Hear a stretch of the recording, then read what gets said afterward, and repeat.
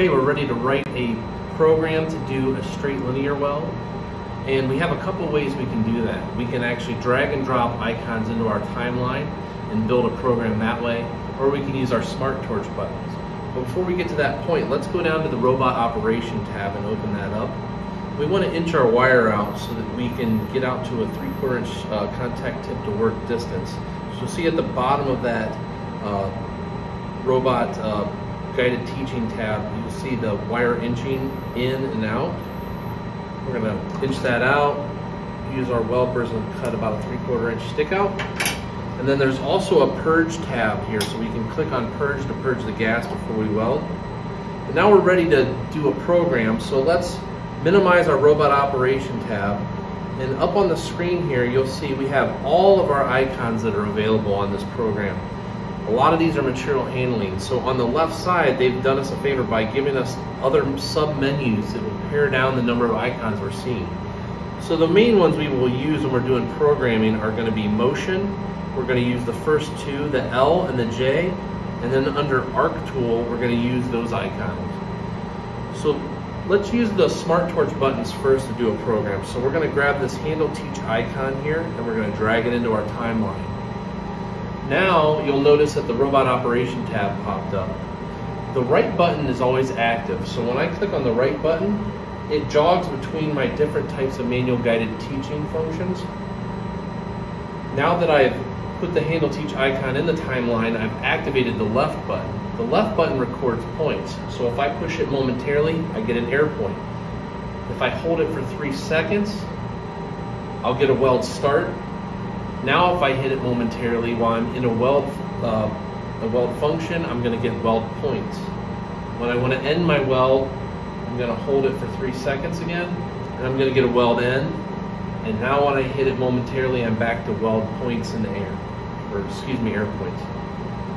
Now that I'm finished writing this program, I'm going to minimize my Robot Operation tab. I'm going to hit complete and acknowledge the Handle Teaching is completed, and it's going to pull that icon out of my timeline. We just did that program to show you how to record points using the Smart Torch, but since they're all in the same position, I want to delete this program. So I can delete one point at a time by grabbing it and dragging it out of my timeline, and it will actually delete it. If I hold it for 3 seconds, it will highlight it, and now I can hit multiple points, or I can hit a point on the far end and everything in between will highlight, and now I can hit the trash can to delete it. So let's drag the Handle Teach icon up into our screen again, and we're going to do a simple V-groove weld here. I don't want to go straight in with my arm because I know that about halfway down I'm going to end up in what's called singularity, and that's where joints 4, 5, and 6 are all in line with each other. So we're going to have to prepare for that. As we go down, we're going to have to manipulate the arm so it's a little out of whack there.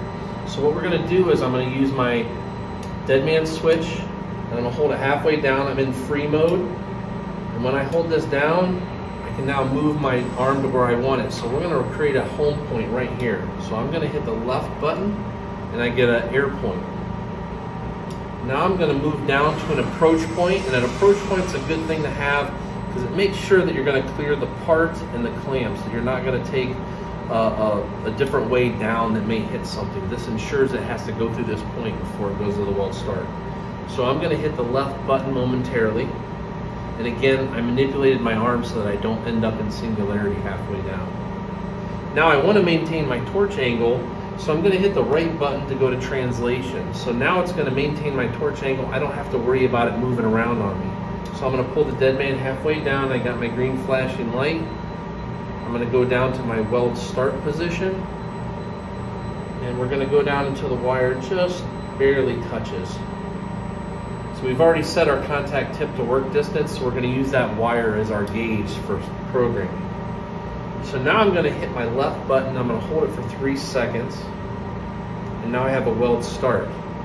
Now I can move to my weld end, so I'm going to hold my dead man down to the first position. I'm going to move the arm over to the weld end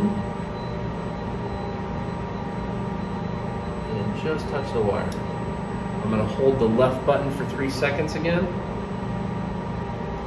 and there's our weld end. Back to moving the arm, we're going to go to a retract position, again to make sure that we clear all the clamps and the parts. And we're going to record that point as a point in space, so a left button push quickly.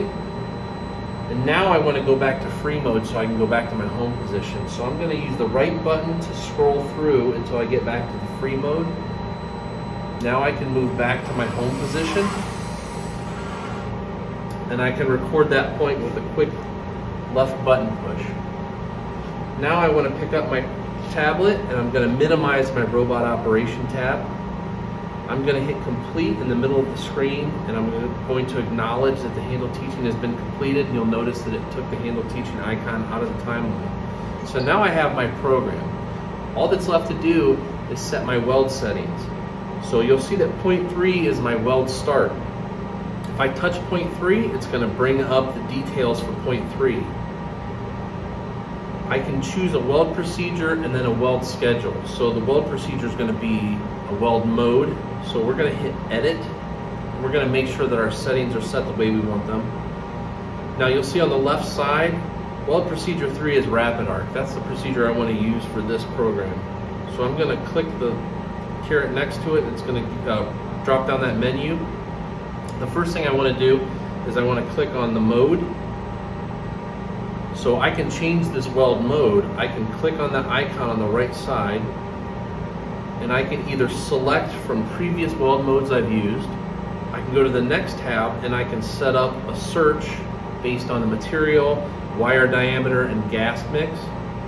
Or I can go to the right tab and I can directly enter the weld mode. So I already know I want to use 13, and we already have 13 pulled up. So I'm going to go from history, I'm going to left click the 13, I'm going to hit select. And it's chosen weld 13 as my weld mode. Now I'm going to go on the left side down to detailed settings. This is where I can turn on ramping if I want to use that. I can enable that right there. I'm going to leave it disabled for this demonstration. Then on the left side I'm going to go down to weld start setting. If I want to use a run-in, I can enable that here. And then I have a drop down menu where I can actually set my wire feed for that, but I'm going to disable that for this. And then back to the left side, I have a schedule list. These are my schedules under this weld procedure. So I'm going to highlight schedule 1, and I'm going to hit edit. Here's where I would input my wire feed speed, my trim or voltage, and my travel speeds. So I've already got some numbers in here we're going to use. And then I can go back to the left side to the Weld End Settings.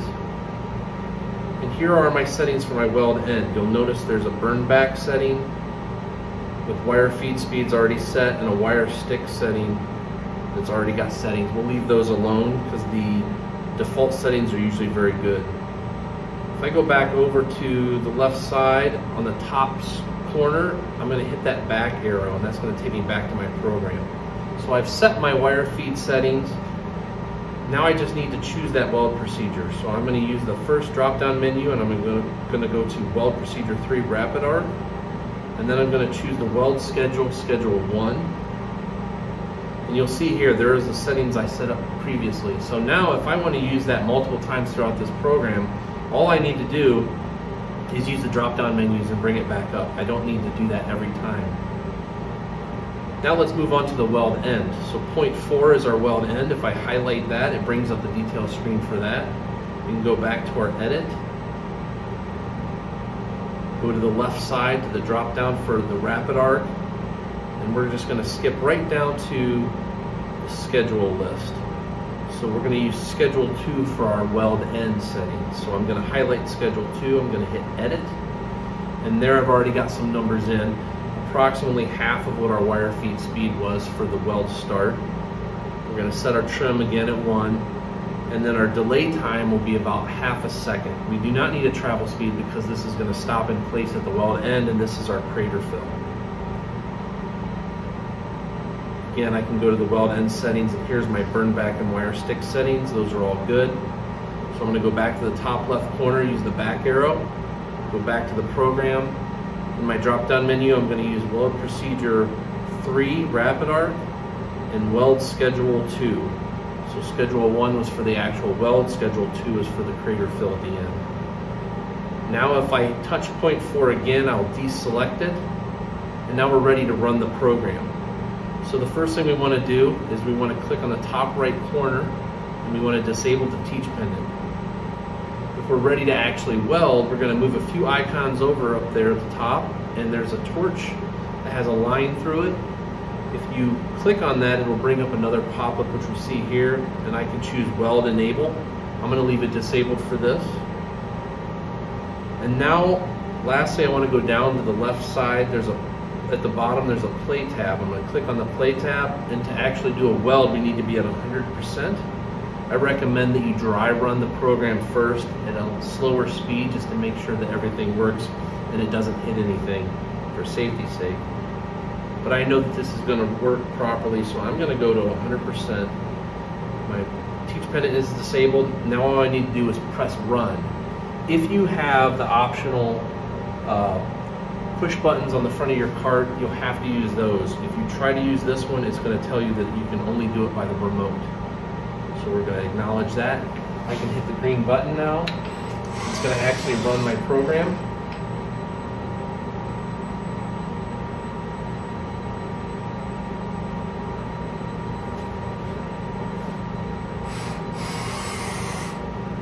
My program is run, it's complete. Now I can enable the arc and I can actually run it and do a weld. And that's how you do a straight linear weld.